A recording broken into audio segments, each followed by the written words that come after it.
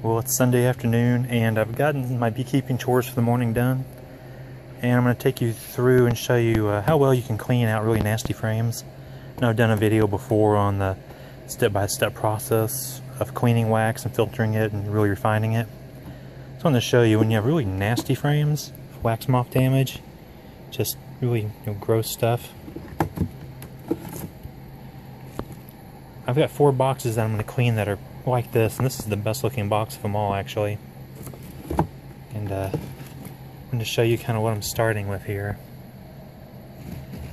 I've seen some people posting in different groups wondering, if they're going to get any wax out of cleaning really dirty, nasty frames. It's all dirty and chewed up. So I just wanted to show you, when you're starting with really dirty stuff, what you can get it down to. So I've got some boxes that are like this. I'm going to go through and clean them all. Just like I had before, using the water boiling method. But since it's so dirty, rather than filtering it right away, I'm going to do the more traditional route of boiling it and letting it sit overnight, taking out the block and scraping it and changing the water, boiling it again, and then repeating the process probably for 3 or 4 nights in a row. Then after that final cleaning, when it's halfway decent looking, then I'll pour it through some fine filters and really refine it, and I'll show you how clean we can get it. This little bit here is just some I had left over that was in the bottom last time. It's only about 1/4 of an inch thick at the most. It's just kind of nasty and dirty, so I'm going to clean it with the rest of this as well. And Sunday now, so probably be towards the end of the week before I actually get this done, but I'll show you some video of that and attach it to here and make a little short little thing for you to watch. I do want to show you that you don't have to cut all the wax out beforehand to melt this. If you have a lot of foundation wire and cross wiring and a bunch of metal wire in it that you really don't want to sit there and cut and pull out, you can simply just dip this in water and let it melt, and it'll pull that gunk out with it as well, and you can take it off later and just be less to have to strain out. This isn't boiling yet, it's pretty close. I've got on some nice thick chemical resistant gloves. My thinner nitrile disposable ones. You get really hot wax on it, it tends to kind of mess them up a little bit. Basically, just don't take any time, just dunk your frame.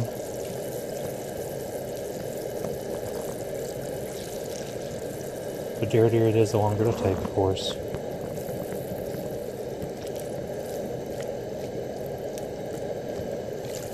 See that quick, it'll start to break it off. And you can go in later after it's cooled down and pull all that wiring out of it. Or if you want to leave it, you can. It's up to you. So I just want to show you that.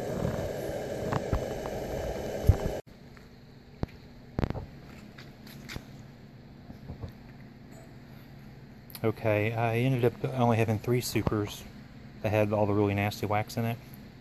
This is what it looks like when you're done melting it all out. What I've started doing is just take a scrap piece of number 8 wire. You probably already have some laying around from making different screens and whatnot. This is like what's on the bottom of your screen bottom boards and your vent covers. To speed the cleaning of this up a little bit, I'll just take a scrap piece of this, scoop out all the really heavy bits of cocoons and wax moth junk, stick them in a never pot of cold water. This will just be a lot less times I have to boil and clean this. What I'll do in a minute, I'll heat this up, and all the wax that's stuck to it still, I'll boil and separate that out. So instead of having to try to boil and re-clean this big pot over and over again, I can do this little pot, just the junk, a couple of times, and then get rid of it. So I'm maximizing my wax yield, while still at the same time cutting down my length of time to have to fight with it. And I'm not using just a ton of little fine filters right now. So I'll screen what I can get off the top of this, set it to the side and let it cool overnight and separate.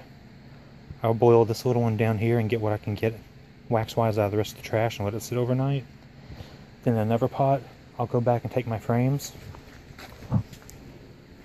which have all kinds of nice little bits and things stuck to them still. I'll dip those into fresh boiling water and really get those cleaned off really well. And then I'll let that water sit overnight as well. And tomorrow I'll come home, dump the water and reheat it and reseparate it again. So just if you want to speed up the process, just take a scrap piece of wire and use it as your filter to kind of clean all your junk out. Save you a few days worth of time and labor.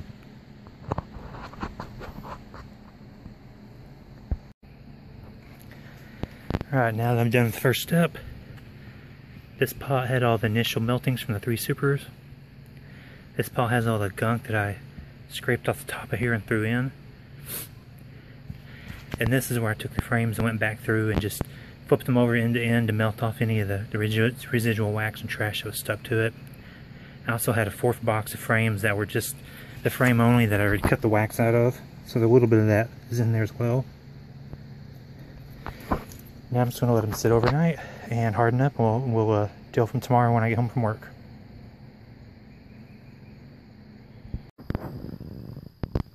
Alright, now that we've let our wax cool completely with the lid on, I droop the lid on to help keep cracks from developing on the top.